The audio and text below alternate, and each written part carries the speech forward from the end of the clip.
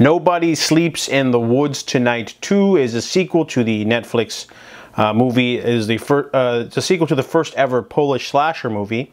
Now, the sequel is so terrible that I forgot that I watched it 4 days later. My friend brought it up and I was like, oh, wait a second, that movie's terrible, don't watch it. So let me get into the reason why. The first film is a fun throwback to those backwoods, you know, sort of slasher movies where, you know, a group of young people go in the woods and they get attacked by whatever. It's a bit of a homage to Just Before Dawn. But in the first movie, a group of teens going to a technology free camp experience get attacked by a couple of inbred monster twins. So the second film takes place immediately after. However, we're introduced to a really awkward action sequence in which a police officer with a shotgun kills a bunch of aristocracy vampires, rescues a girl.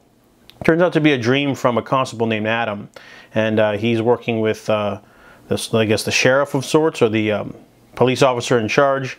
So he befriends Zosia, and she's being taken back to the crime scene so she can explain what's going on, because, you know, the twins, they're captured too. So, however, when she gets her, the meteor infects her, and now the final girl of the first film becomes the antagonist. So, which is an interesting twist on the sequel. However, only the first hour of this movie is a horror film.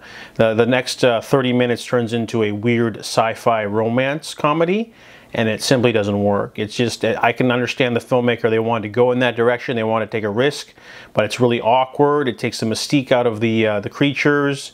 The gore's still there, but honestly, the ending also leaves a sour taste in your mouth. It's an example of just because you can do a sequel doesn't mean you should. They should have definitely tried to work out the storyline a little bit better if they wanted to sort of create a franchise of sorts, but they should have tried to maybe keep it within the same genre tone as well, because what they did was just really like out there, and it just simply didn't work. So I don't think the sequel has any value. So I give Nobody Sleeps in the Woods Tonight 2 a 0 out of 10.